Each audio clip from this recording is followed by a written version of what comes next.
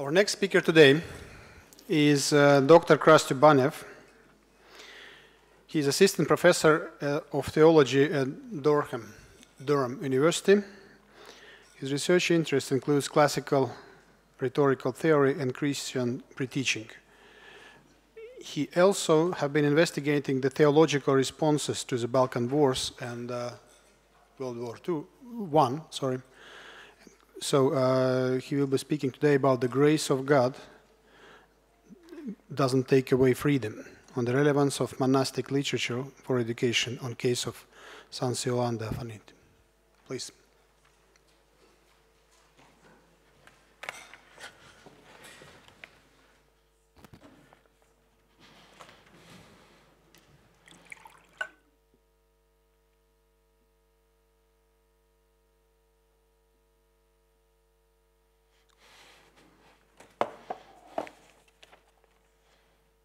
Am I using this one or this? Can you hear me? Okay, it's working, the magic. Thank you. It's a privilege and a joy to be here. Спасибо, я очень рад, что я здесь. Христос воскрес.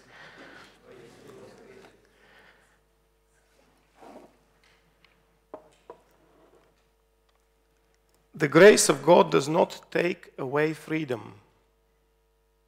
This is a quotation from the writings of Saint Silouan of Mount Athos. Today I will be speaking on the relevance of monastic literature like the writings of Saint Silouan for education. And I will also begin with a story. Children and politicians setting out the problem. I begin by telling you of my first experience of speaking in a school context. It was a few years ago. I was visiting a very special village in Romania. What made the place unique was the presence of several hundred children. They were orphans, many of them saved from abortion. The orphanage was established immediately after the collapse of communism, 1989 in Romania.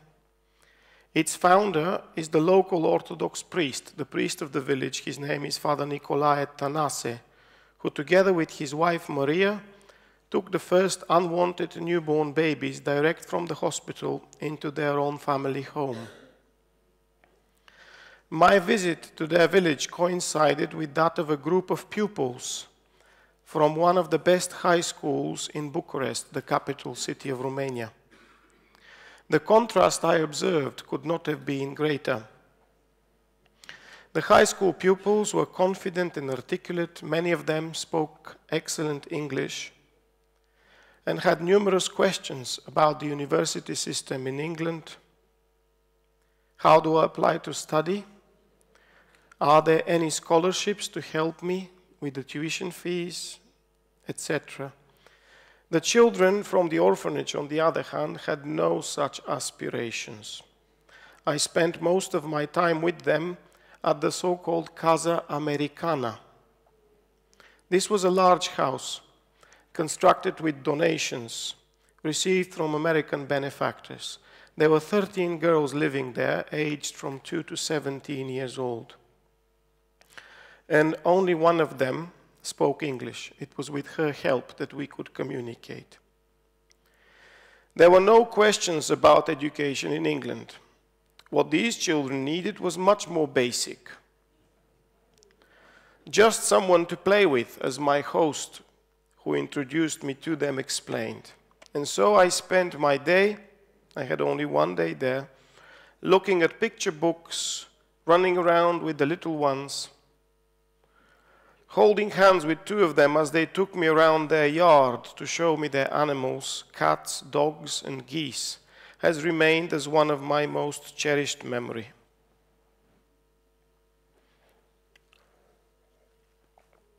Despite these huge, obvious, and quite to be expected differences between the two groups of children, there was one striking similarity, which I noticed in the remarks some of the older ones made when speaking about life in present-day Romania. They all had no trust in the political leadership of their country. None of them could imagine ever becoming a politician.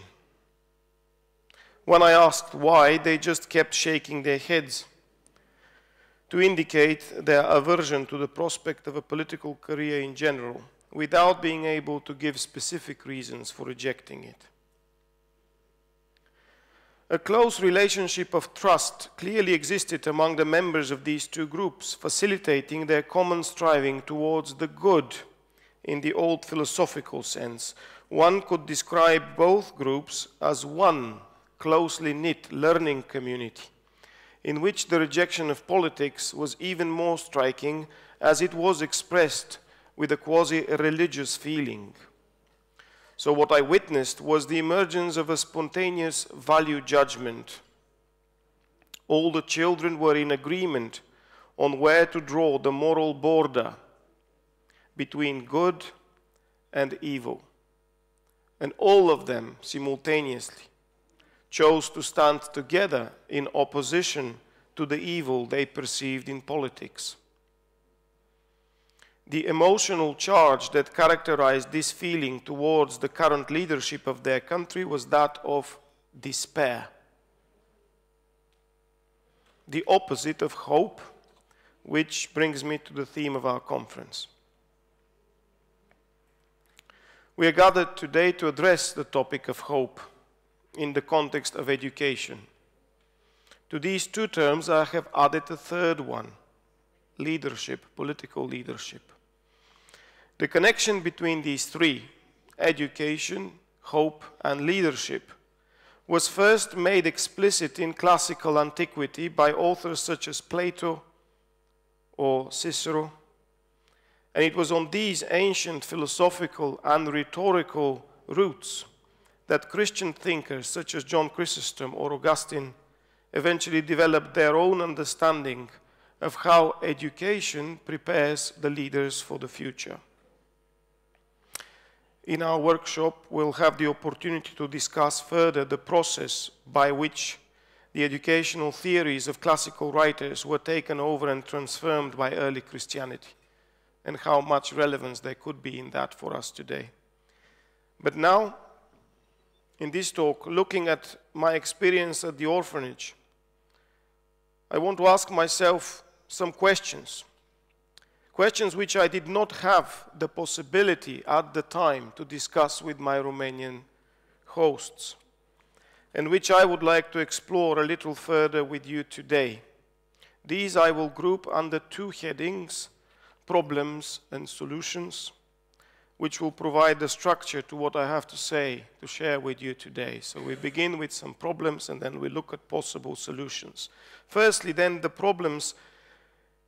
This critical stand on the part of the Romanian children falls within the lines of the classical Greco-Roman tradition, which expected of the ideal leader to be first, I quote, a good person, and then an expert in speaking. Good person, expert in communicating, in speaking. In Latin it runs vir bonus dicendi peritus. Goodness before expertise. In our society today, if in our society today we see a lack of clarity on this point, as the children indicated, what are the main reasons for it? Where does this problem come from? And is it at all possible for a modern educational project to reconnect personal integrity, goodness, and political leadership, expertise in communicating in leadership, in a way that matches this ancient ideal? That's for problems, and this is what I'll talk about in the first part. And secondly, in the latter part of the talk, on solutions, since our meeting takes place under the auspices of the School of St. John the Theologian, the Eagle here, which similarly to the orphanage in Romania, is explicit about its Orthodox roots. We may also ask what an Orthodox version of this reconstruction may look like. If the Orthodox ethos is to be a key ingredient, how are we to define it? and I will discuss this second issue, the Orthodox contribution, by looking at the writings of Saint Silouan.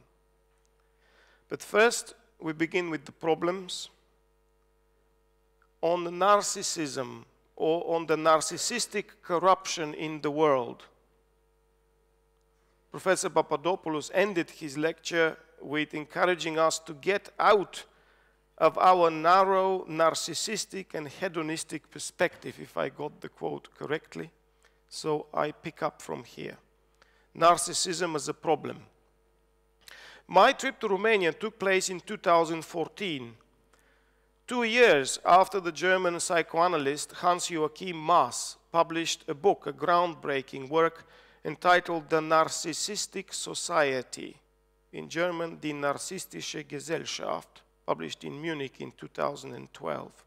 I mention him because his perspective has helped me a great deal with my thinking on the relationship between personal integrity and leadership. Maass had worked as a clinical psychologist, first under communism in the former German Democratic Republic, and then in the reunited capitalist Germany. For him, the desire for more goods and services, a desire which is the driving force behind modern Western consumerism, is much more than just a manifestation of personal avarice. He claims, that's the central claim of Maass's book, is that our society as a whole suffers from a narcissistic psychological disorder.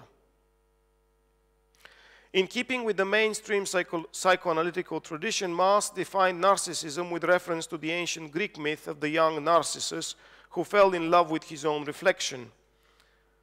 The condition can exist, Maass clarified, in a good, healthy form as well as in a bad, unhealthy one. The good narcissist is someone who has healthy self-love, love for the self, whose identity is secure, and who, as a result, is able to love others as himself. And this German psychoanalyst does explicitly quote the New Testament here, to love others as himself. Maass defined this love as the capacity, and I quote him, the capacity of being in the full sense of the word next to another person, and while leaving them free to understand them and to accept them as they really are, not as they should be. End of the quotation. At the opposite end of the spectrum stands the narcissist who suffers from a permanent urge to seek recognition, to be loved at all costs.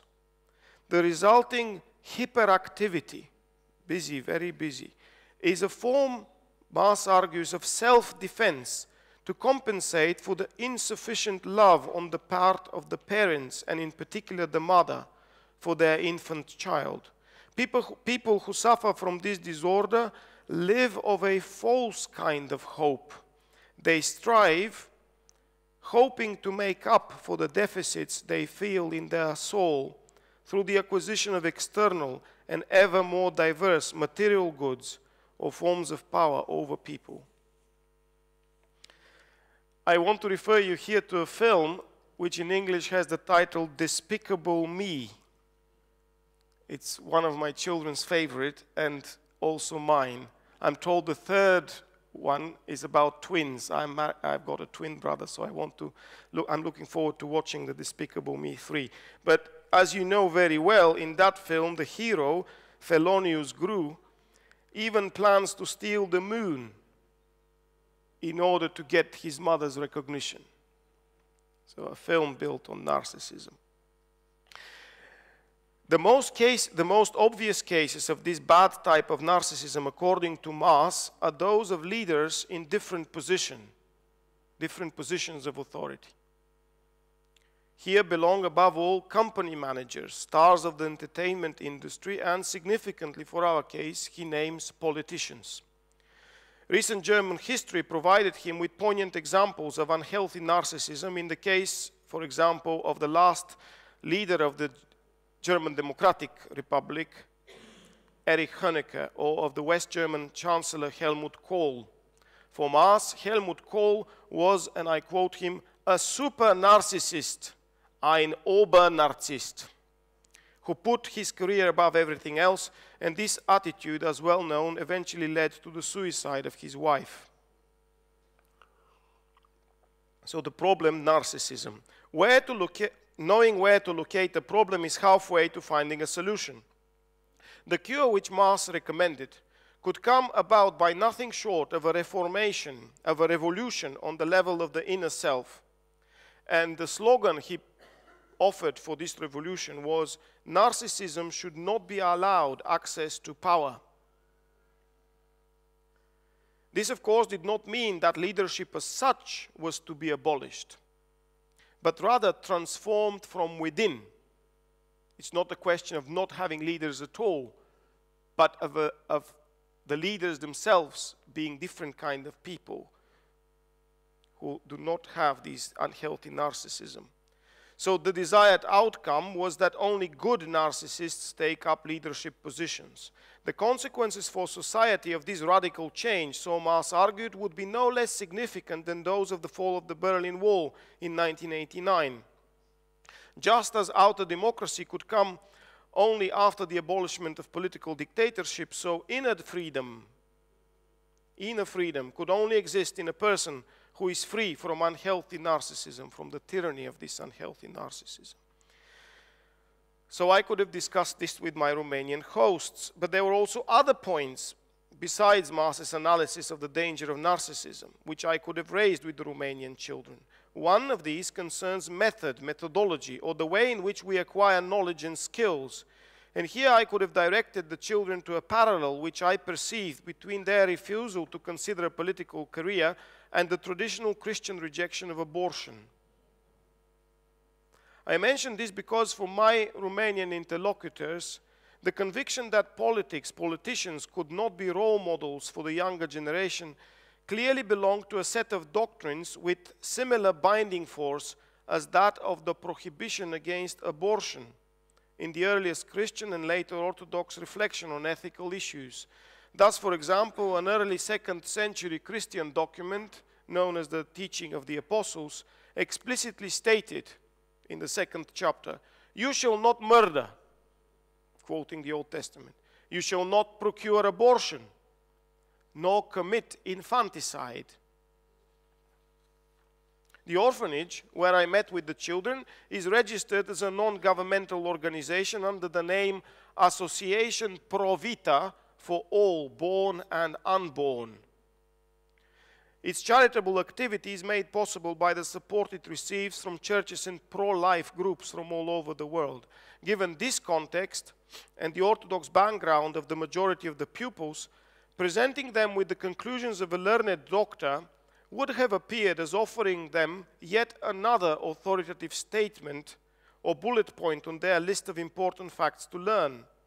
I could imagine some of them writing their revision cards for an exam with the following keywords: abortion equals sin, politics equals narcissism. These equations would have been a dogma in the ancient sense of the term, a point of fact, that is, that has to be taught and learned, or translated in the jargon of modern-day educationalists, the reasons against abortion or political career could be listed as learning objectives to be delivered during a lesson and tested in the exam afterwards.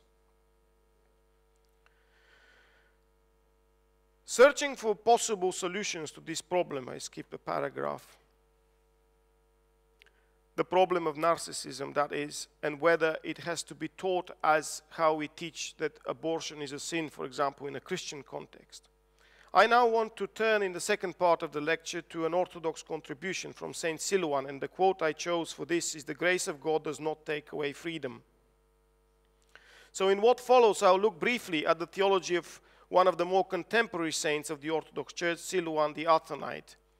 My aim is to give an outline of a partial facet of the general Orthodox ethos, which for our purposes today I will define as living with hope.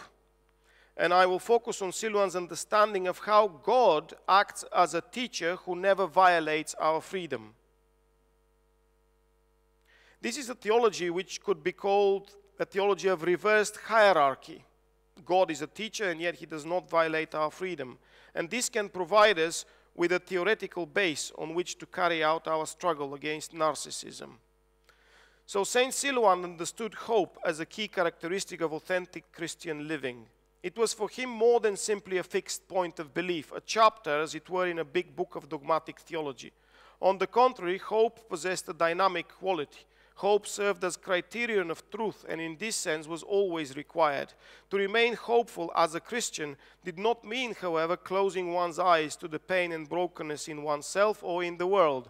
St. Silouan's key phrase, keep your mind and despair not, in this phrase, hell can have many meanings, and one of the possible interpretations present in the writings of Silouan concerns all who are ignorant or unaware of God's presence. And this is why he repeatedly prayed that all nations of the earth may come to know the Lord in the Holy Spirit. So Silouan often compared humanity to children, lacking in knowledge and therefore in need of further instruction. Such is the content behind one of his most frequent affirmations, "Your Spirit gave me to know you." Ignorance on our part was for him one of the basic facts of life and needed to be approached honestly and realistically. His call was for all humanity to learn to stand before God as before a generous teacher in frank confession of our limitations, but also in hope. Hope in the Holy Spirit as the only one who can offer the teaching that we need. I skip a paragraph. Here we must pause for reflection and consider a paradox in Silouan's vision. The Orthodox Church affirms, both in its dogmatics and in its prayer, that the Holy Spirit is sovereign, everywhere present and filling all things. The Spirit is thus understood as both an agent of God and fully divine in his own rank, equal with the Father and the Son. Various symbols are used to describe the Spirit's activity, such as fire, wind, or water, all of which capture one essential quality, freedom. Yet for Silouan, the Holy Spirit was ineffective beyond the border where our freedom begins. The authority of the teacher did not go beyond the pupil's ability to choose what teaching to receive. The educational task in which God involves humanity, in other words, required a reversal of the natural hierarchy. God, the Creator, in the beginning, had restricted his own freedom by giving humanity the gift of freedom. And God, the teacher, in continuing to educate every new generation, carried on doing the same, not forcing our will, but leaving space for our own freedom. The grace of God, as Silouan put it, does not take away freedom. In this dynamic, God remains in command without, however, needing any forced love or recognition on the part of his creatures. God is not an ober-narcissist. His acts, first as creator and then as teacher, are grounded in his freedom, which in both cases he chooses to restrict. So imagine God sort of having inner freedom to do whatever he likes, but he restricts that both in creating the world and in how he relates to us as a teacher. And we can add to this how Christ, out of his own free will, chose to limit himself and accepted death. So Saint Silouan's reflections on how God acts as a teacher requires us to pause for reflection. The teacher-pupil relationship he envisaged is one in which God does not rely on the use of any force. It was only in a free teaching arrangement, so to speak, that the most sublime of all lessons, namely that of love, and in particular Silouan speaks of the love of the enemy, could be communicated. We live today in an age where, at least in all developed countries, children of school age are legally obliged to be in full-time education. Restricting their freedom in this way, we make education not an option, but a fact, perhaps the fact of their life. God, on the other hand, in Silouan's vision, while being available to all, compels no one.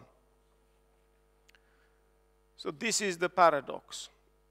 We live in a world full of narcissism, and there is no such thing in God. And talking about Orthodox contribution, I want to sum up what I've just said about Silouan's vision and how that can help us with an educational project. So in conclusion, a few remarks. Silouan's vision of how God, by limiting his own freedom, teaches love and freedom should present all of us with a challenge. we may well have to accept that we will never be able to institutionalize this kind of freedom in our schools or in our societies. I know Leo Tolstoy tried to do this in Russia. While this is certainly true, there is still a place, not an institution, but a place available to each one of us where we can allow this freedom to reign. It is in our innermost selves, in our hearts and in our minds. There it is possible for us, as parents and teachers. And there we need to become free. This is, of course, a difficult task. But we all, parents and teachers alike, must be prepared to undertake it. Otherwise, our capacity to act freely without any narcissism-driven motivation on our part, this capacity remains very limited. So I am in agreement here with the affirmation of Orthodox theologians like Father Vasilios Termos, that the acquisition of this inner freedom can be defined as a common aim of both Orthodox spiritual guidance and psychotherapy. So this lecture today was one in which I tried to combine these two perspectives, psychotherapy and Orthodox spirituality.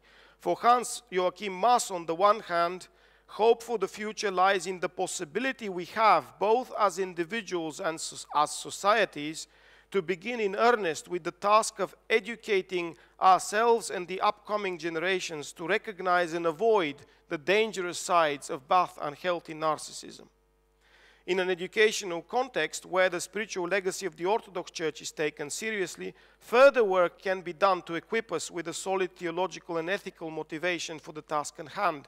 And in the second part of the lecture, I spoke of Silouan's vision, where only a teacher who is himself free or herself free can teach freedom in the children, like God. This is not something that can be learned in one session, in one lesson, like one learns facts of history. Rather, it's a new type of skill that can only be acquired in a relationship. The paradox here is that the teacher, in order to be successful, needs to accept that there are limits beyond which the freedom of the pupil is sovereign. So in concluding, I wish to stress this central conviction that the acquisition of inner freedom on the part of teachers and parents is our guarantee, our hope, that our lives and our educational efforts will serve a purpose in breaking the chain of narcissistic corruption in the world. The acquisition of inner freedom on our part will serve the purpose of breaking the chain of narcissistic corruption in the world.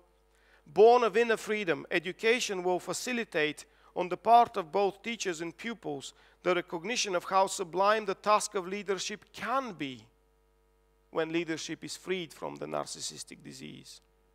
So, Maas, the psychologist, summarized this by saying narcissism should not be allowed access to power. On the Orthodox side, the positive view was expressed, captured in the most famous saying attributed to one of the most beloved Orthodox saints, Seraphim of Sarov: acquire peace, and thousands around you will be saved. Thank you.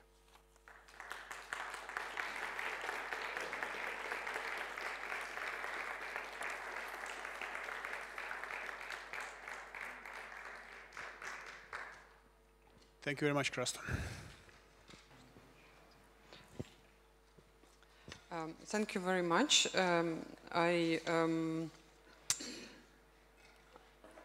I think what you propose is something quite important, and I guess I was going to ask, how do you see a kind of new type of leadership that can be nourished, nurtured through maybe, well, we can call it, you know, orthodox approach to education, or the approach to education which is based on the principles which you laid out. Maybe just in like 3 words. Yes, thank you very much. So I started, in a sense, very abstractly talking about Saint Silouan's understanding of how God, or in particular the Holy Spirit, acts as a teacher without forcing anything. And then I basically said that this is a challenge for us because in many ways our educational systems compel the pupils to do things. And the children adapt to this compulsion by thinking they have to do what is expected of them. Pass exams and so on. So our whole system creates this narcissistic disorder where we have satisfaction because the children are doing what we're asking them to do, and they get recognition because they think they're doing what we want them to do. And so neither we nor the children are able to really understand who they really are and who we really are. So this is a challenge. I do not think that we can solve it in one day or with one lesson, so to speak. And I know Professor Papadopoulos is here. He will have so much more of his experience to speak about this. It is something that remains with us a bit like the tasks that the previous speaker was talking about. Every day we learn. Every day we learn. So